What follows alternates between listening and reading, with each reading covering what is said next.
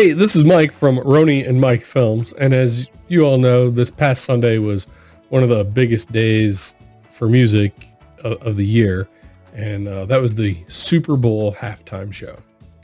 And again, everybody knows that Maroon 5 was the star act. I've never really cared for Adam Levine's voice live. However, I do enjoy their recorded music.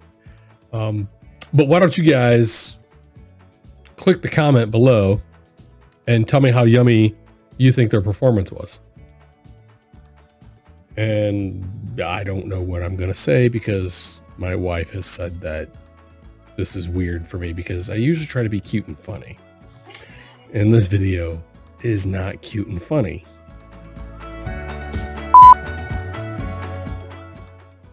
That's yummy.